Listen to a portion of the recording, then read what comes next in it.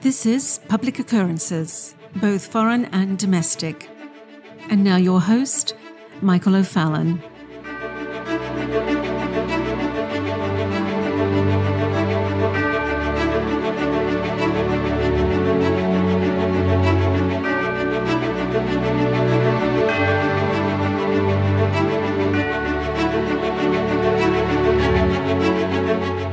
I wanted to start today's show by thanking my many listeners and supporters for your patience over the past several months.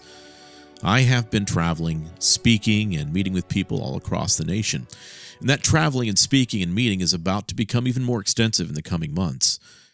The good news is that my team and I have purchased portable equipment that should be able to provide something close to studio quality results while I am traveling over the next several months through the West Coast, the Eastern Seaboard, Italy, Turkey, Greece, Cyprus, Israel, London, Oxford, and other places. Well, for instance, today I am coming from Charleston, South Carolina, and the quality is pretty good. And we will have some very exciting news coming up very soon about our next few conferences this winter. So this means that you will be hearing quite a bit more of me, hopefully 5 days a week, and if not, then at least 3 or 4 times a week at Public Occurrences, both foreign and domestic. And we do covet your financial and material support at Sovereign Nations as we continue to lead the conversations about what is happening around us today. Now, this being said, I just finished participating in Charlie Kirk's Turning Point USA's Defeating the Great Reset Conference, and I was honored to speak at the conference, as was my friend and colleague, Dr. James Lindsay.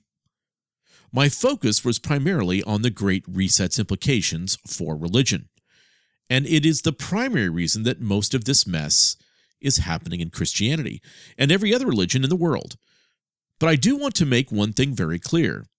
If we are to defeat the Great Reset, the World Economic Forum must be dissolved.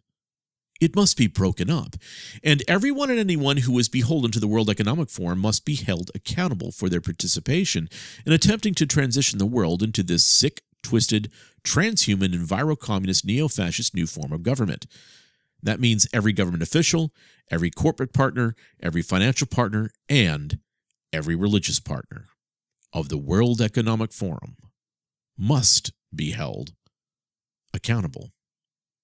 Because if you want to stop the Great Reset, if you want to stop the disrupting and dismantling of Western civilization, if you want to stop the spread of critical race theory and social emotional learning in our schools and institutions of higher learning, if you want to end the cabal that is incentivizing corrupt men like Rick Warren, Ed Stetzer, Tim Keller, Al Mohler, Danny Aiken, Ligon Duncan, and others as they infuse Christianity with a critical consciousness, if you want to stop the push to drive our U.S. currency into central bank digital currencies, if you want to end the push to overturn our current cultural hegemonies by making every issue about race, gender, and equity, if you want to end the movement to change our crippled healthcare industry that was already crippled by Obamacare and change it into medical Marxism through health equity, if you want to end the attempt to control free speech, if you want to end the giant move to end volitionally controlled human driving, if you want to preserve the national sovereignty of the United States of America, if you want to end the sick movement to perform sex reassignment surgery on children, if you want to ensure that free and private farmers can continue to grow and distribute food as we have always been able to in Western civilization, if you want to ensure that we keep our supply of oil and gas going, if you want liberty and freedom of conscience, then we must end the World Economic Forum. And we must end it now. Because just as Klaus Schwab in the World Economic Forum has penetrated the cabinets, Klaus Schwab in the World Economic Forum has penetrated the Christian denominations and world faiths. He has penetrated education. He has penetrated the corporations through BlackRock and Vanguard. He has penetrated the energy suppliers. He has penetrated the farming and food production industries. And it is all happening everywhere, in everything, at the same time. So to defeat the Great Reset, we must end the World Economic Forum and all of its well-strategized attacks on sovereign nations, faiths, and capitalism throughout the world. You see, 5 years ago, we decided to begin the organization known as Sovereign Nations because I knew that the primary threat that we as Americans, and as well everyone in Western civilization faced, was a threat to both our national sovereignty and to our personal sovereignty. Our sovereignty as a nation of men and women, as families, to live as we please, to work as we please, to think as we please, to worship as we please, without any government or any other king or ruler imposing their will upon us, was at threat. And it was at threat from the World Economic Forum, China, the United Nations, and from other NGOs. The first and foremost would be Open Society's foundations. And so we formed Sovereign Nations, because sovereignty is at stake. Now, when we speak about the Great Reset, and we've been talking about the Great Reset since 2018, remember that the Great Reset is at its heart a program for driving political power away from individual citizens and towards the controlling interests of a small international class of financial elites. Now, in many ways, it was seen this way starting in about 2009 with Richard Florida's publication of The Great Reset. Yes, Richard Florida. But this shift in society's balance of power has fundamentally changed the relationship between Western citizens and their national governments. For citizens to reclaim power, they must not only embrace the basics of free markets once again, but also rekindle a fondness for questioning the motivations of political authorities. You can't just bow down and say you must obey the government. Because, in essence, the government is us in the United States. Those that are performing their offices and duties are not our leaders. They are our representatives. It is a representative form of government. And somehow we have misunderstood that and how our actual hierarchy works. And we must remember the always applicable quote, "Power tends to corrupt, and absolute power corrupts absolutely," end quote.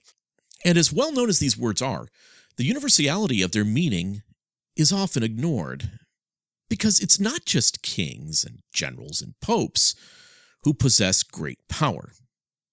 A person, group, or institution is also capable, through enticement, let's say, coercion, or brute force, of bending an individual's free will.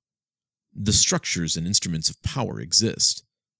A local school board, after all, may well have been more immediate and intimate influences over a person's family than the United Nations Human Rights Council and its revolving door of despots who tend to promulgate international resolutions shielding their own crimes. Yes, an actual school board might be the thing that is really creating havoc among your community. But a wealthy landowner like, let's say, Bill Gates, who exerts hefty influence over agricultural or cattle markets, influences the pocketbook fortunes of more modest farmers too. As well, the small number of multinational corporations that control most television and print news sources around the globe also control the sociological levers capable of manufacturing or shifting completely public opinion. So power in any form, political, economic, cultural, or religious, is an abiding challenge to human liberty, and in this way must always be guarded against as a potential foe. Albert Camus stated, "The welfare of the people has always been the alibi of tyrants," end quote. So the great mass murderers of the 20th century also attest to this truth. Lenin, let's say, Stalin, Hitler, Pol Pot, and Mao killed tens of millions. But they did so, they assured the world, not for their own glory, but for the benefit of the people. Fidel Castro and Guevara executed tens of thousands of political prisoners while absurdly claiming that they did so in the name of freedom. Once again, you'll see this Rousseauean concept continue throughout history. And T.S. Eliot said this, quote, "Most of the evil in this world is done by people with good intentions," end quote. So when people or institutions wrap themselves in the garments of good intentions and proclaim loudly to be working for the people's best interests, that is precisely the time when individual liberty is most at risk.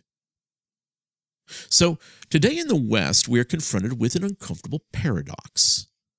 And at the same time, as national leaders defend vague notions of democracy against authoritarian threats beyond their borders, power and influence continue to rapidly amalgamate into the hands of just a small few.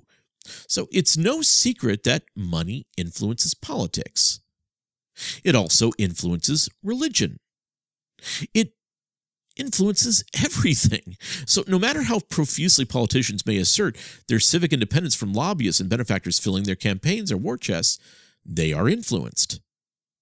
The same goes for ministries and parachurch ministries that keep on telling themselves the lie that, let's say, quote, "I will just take this money for a little while," end quote, or, quote, "all money is God's money and most of this money will go for good work," end quote, while taking millions from Riadi, Lilly, Kern, Chan, Singer, Soros, and with many others who are committed to this Great Reset.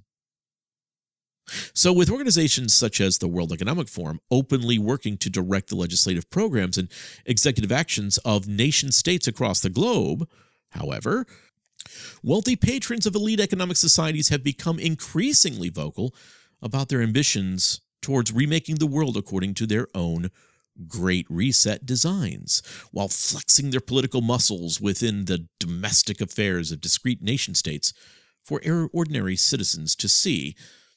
And so then you have Klaus Schwab, the founder and executive chairman of the World Economic Forum.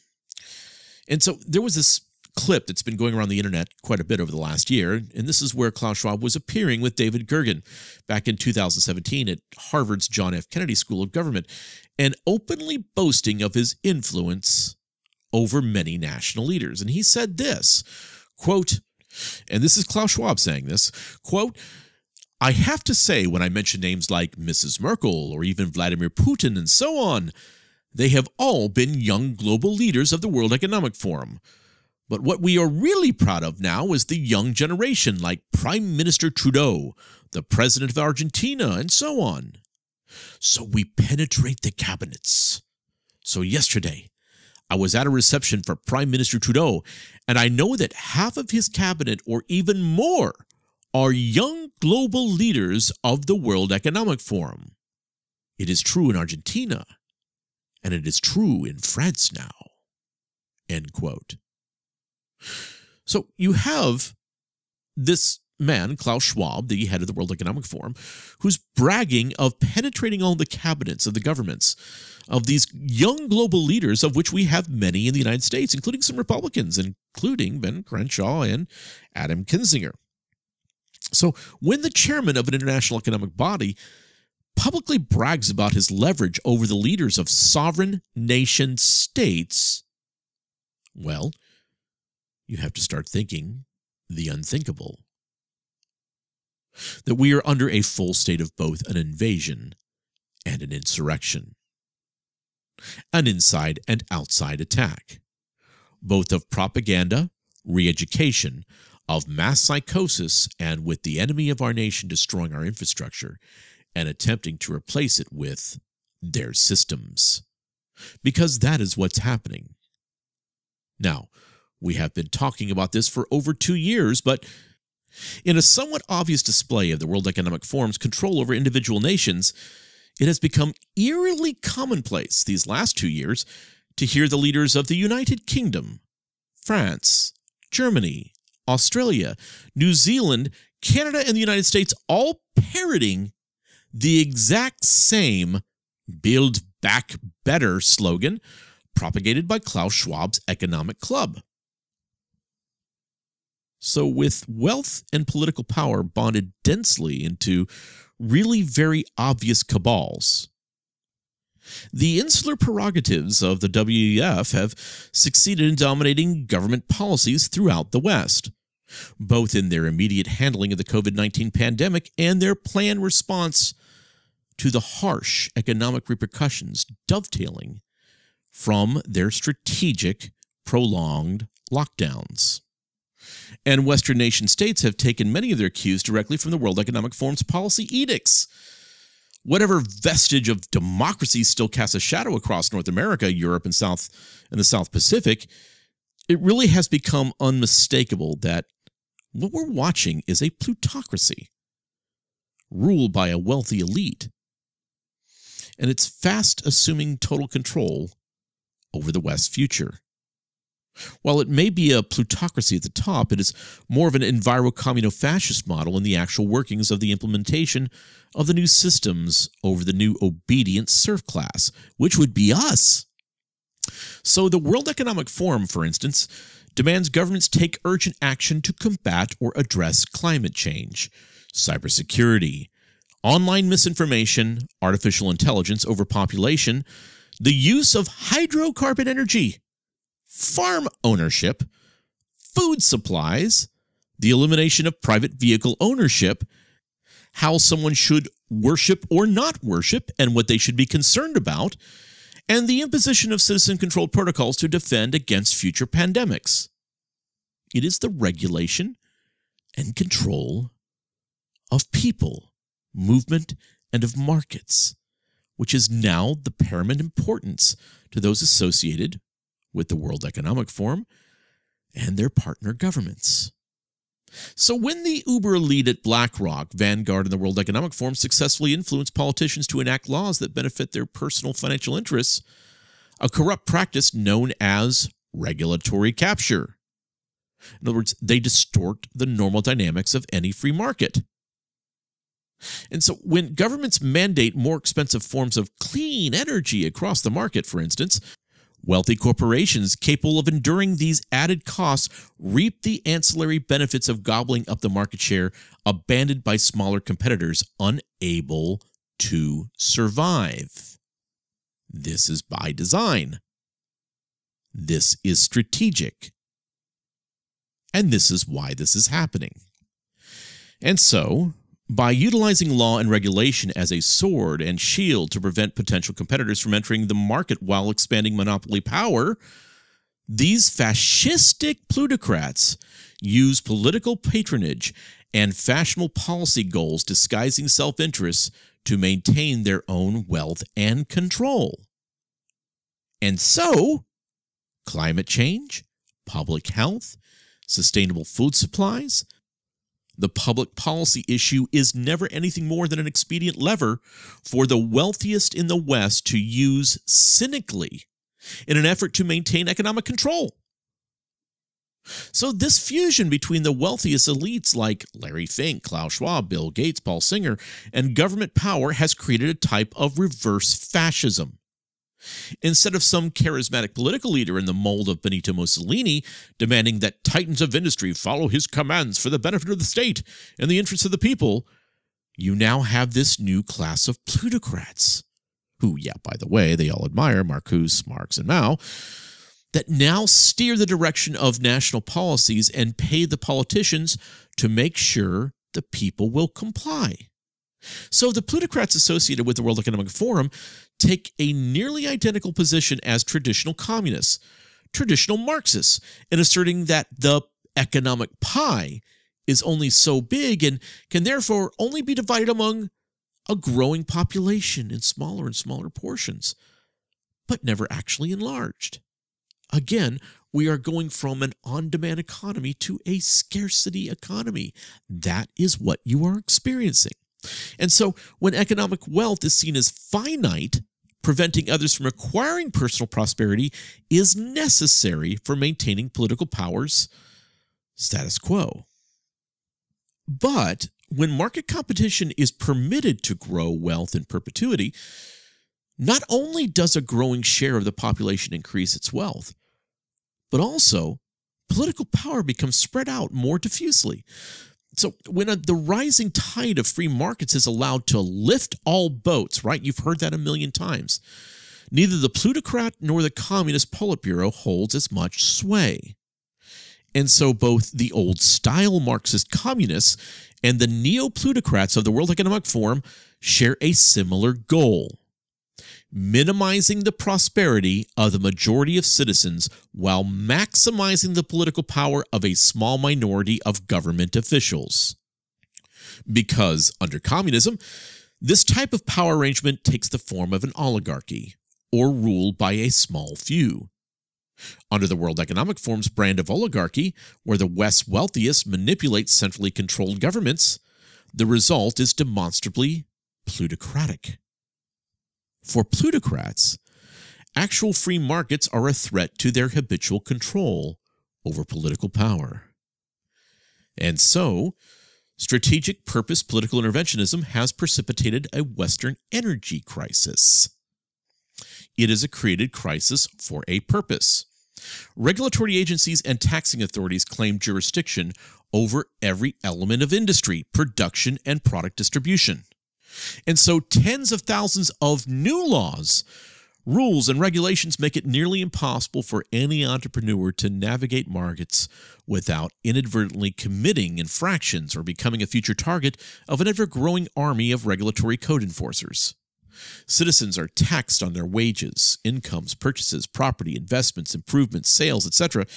And should they still possess anything of worth upon their ultimate demise, some agent of the state is likely to take one final cut of their bequeathed estates. And the same unit of labor is then taxed repeatedly along the government's conveyor belt of confiscation. And so in an age of rampant political correctness and woke cancel culture, indoctrination and political dogma have supplanted basic education. That's what's been happening in our schools and in our churches.